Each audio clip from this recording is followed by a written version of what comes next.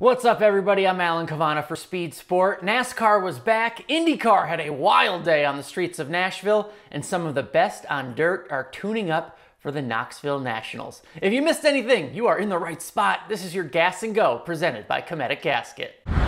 First up, wreckers, then checkers for IndyCar. Yeah, you heard that right. Check this out. Early on in the inaugural Music City GP in Nashville, Marcus Ericsson goes airborne after running into the back of Sebastian Bourdais.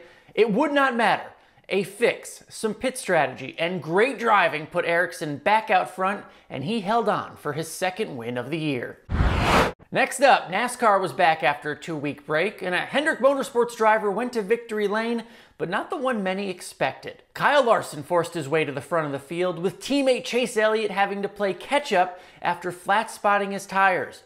In the end, it was Kyle Larson getting his first Watkins Glen victory and number 5 on the season.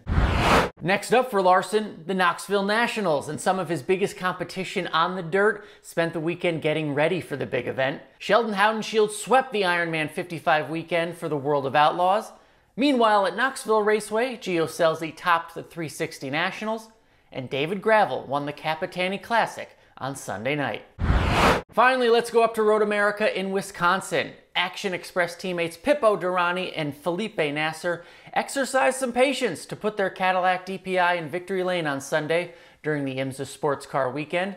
It's the second consecutive win for the duo. Now you're all caught up. For Speed Sport, I'm Alan Cavanna. This was your Gas and Go presented by Cometic Gasket. Is your engine sealed by Cometic? Visit Cometic.com. Gas and Go is now available as a podcast, part of the Speed Sport network of podcasts. To subscribe, just go to speedsport.com/podcasts or visit your favorite podcasting platform.